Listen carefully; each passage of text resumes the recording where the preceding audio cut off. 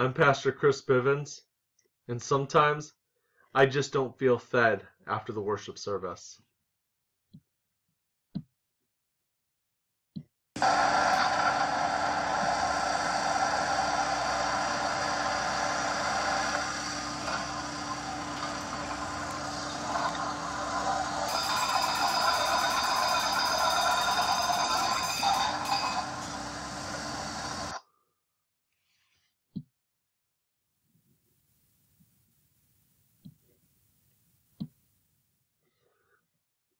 I want to thank you for joining me on another episode of the Hammer of God, a show that is meant to take any unbiblical thinking or teaching that we may be thinking in ourselves or hearing from others, and to expose that to the Word of God, so that anything that would be dishonoring to God would be crushed, and that we, as God's people, will be more prepared to love and worship Him and serve Him with all that we are and all that we have.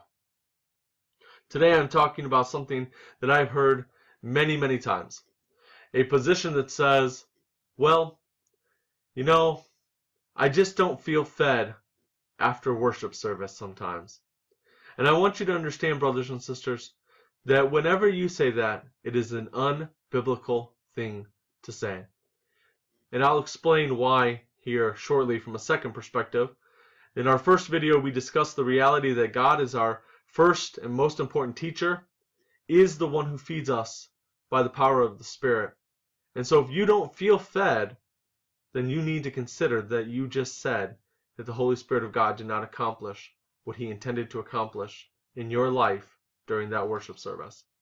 But I want to look at another possibility of what could be going on that would cause you to feel this way.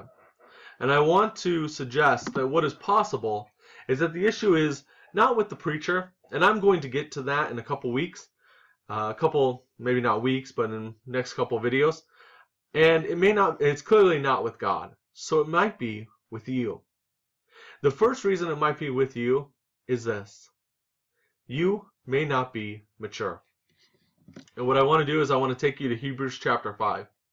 In Hebrews chapter 5, the writer is telling this audience that although there is much that needs to be said to them, it's hard to explain, because those people, these people that it's going to be hard to explain to, have become dull of hearing. There's something wrong with them. And then he says, for by this time you ought to be teachers. So someone who's feeding others. You need someone to teach you again. You need someone to refeed you. And what? The basic principles of the oracles of God. You need milk, not solid food. For everyone who lives on milk is unskilled in the word of righteousness, since he is a child. Is it possible that you are not understanding what God is teaching you because you're a child? Because you are unskilled? Because you, though should be mature by this time, have fallen backwards in a direction you should not have. But then listen, it says solid food is for the mature, for those who have the powers of discernment trained by constant practice to distinguish good from evil. I cannot tell you how sorely lacking that is in the church today. People just do not understand God's word, and there is truly a lack of discernment in God's church so often, so often. And the reality is, you may be there. You might be immature. You might be one of those people who needs to be re-taught the basics again. And if you are, I don't want you to feel upset about that. I don't want you to feel like I'm condemning you. Brothers and sisters, I was there. This was me. I had moments where I had been so faithful to God and then went back on all the progress I had made. And so if that's you, don't feel beat up. Let's move forward. Let's get on in our walk with God and seek after solid food, not after milk. Because the reality is, your teacher, your preacher should not be giving you milk. He should be giving you solid food. But what happens if you're immature? What happens if you don't understand it? Does that mean that the preacher starts preaching milk from the pulpit? Does he start preaching the basics all over again and all over again? Because listen, there's always going to be, more often than not, immature believers or unbelievers who need to hear the basics. Does that mean all we ever do is that? No, of course not. And let me show you something that we see multiple times in the Gospels, but I just want to point out one because it only really needs to be pointed out one time. Because the principle is true and it will always be true for a pastor who loves his sheep. If you are one of those people who need the milk, you know what? Yeah, you've gone on hard times, you've been in sin, you just haven't been studying the Word of God, and maybe you need milk again. And the preacher keeps preaching solid food. You know what you should do? Go to the preacher and ask him, what did you mean? I don't understand these things. Can you help me? Jesus was the master teacher. He did not give milk.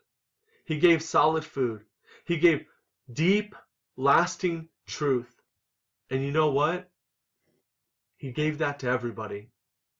Everyone who came in his path. He gave them the gospel, the most important truth, and yet the hardest to receive. So, what happens when the very disciples of Jesus don't understand? They don't complain. They don't say, man, I just don't feel fed. I don't feel like I'm getting anything from the ministry of Jesus. They go and they ask him, what did you mean? Can you explain this to me?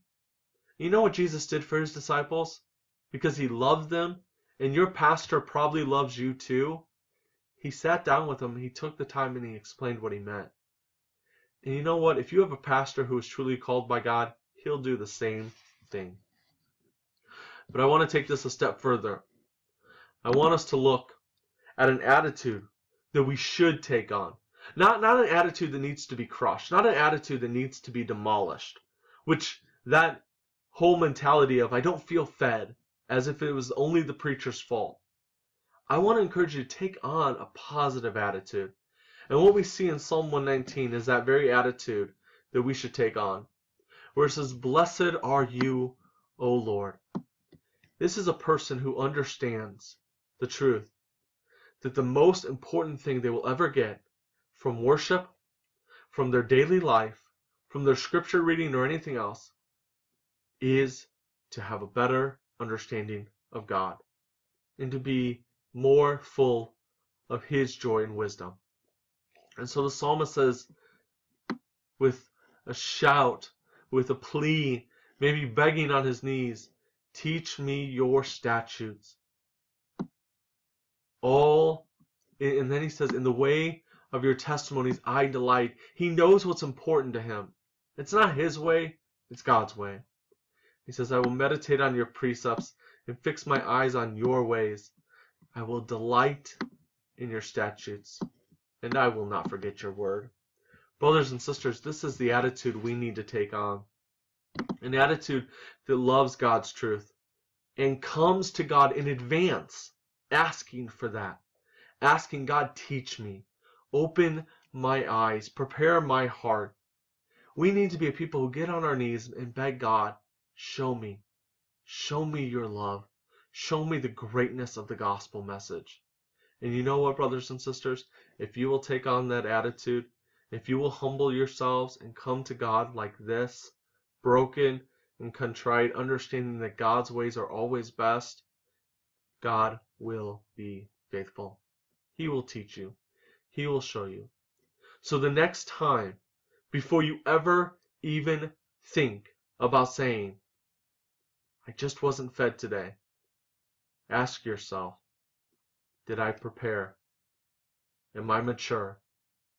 And if I didn't understand, would I at least first, before I ever complain, go to my pastor who loves me and ask for his help?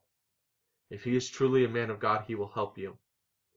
In our next video, we're going to discuss a second reason why you, and you personally, as a believer in Christ, may not have felt fed. It has nothing to do with the Spirit of God failing. It has nothing to do with your preacher. It has to do with you. And so I encourage you to tune into the next video, whenever that will be. I'm hoping to get it within the next 3 or 4 days. And that's all I have for you today. God bless, and seek the truth of God. It will be your greatest joy.